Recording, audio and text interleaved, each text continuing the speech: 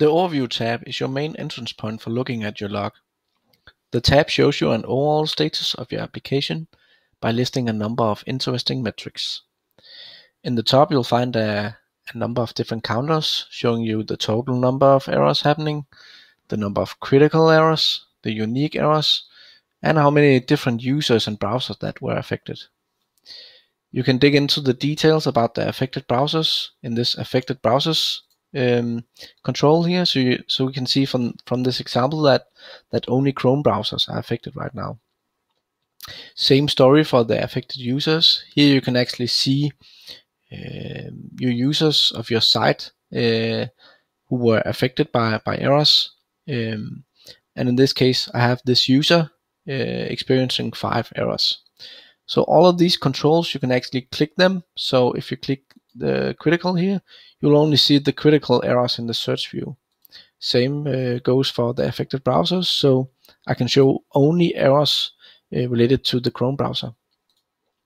A cool thing here is that I can actually click the user here and get some additional information about him. So I can contact users experiencing errors on my site directly from elmer.io.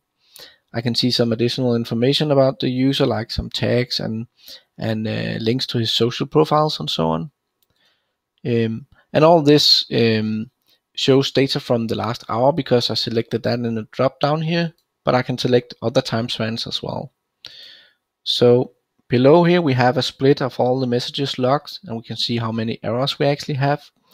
We can see over time during the last hour when our errors were actually logged.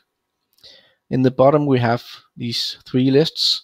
We have a list of recent errors happening, the most frequent errors happening, and finally the URLs causing most problems. So like the metrics on top here, I can click these, and when clicking this error I actually get this overlay where I can see information about this concrete error. So I can see stuff about which error it was, the stack trace, the cookies, server variables, and so on. The final thing is that I can actually set this to auto refresh by clicking this small icon up here. So this will refresh the view every 5 seconds. So I can put this on a big screen somewhere, and I can also full screen this if I wanted. And we can keep an eye on our logs this way.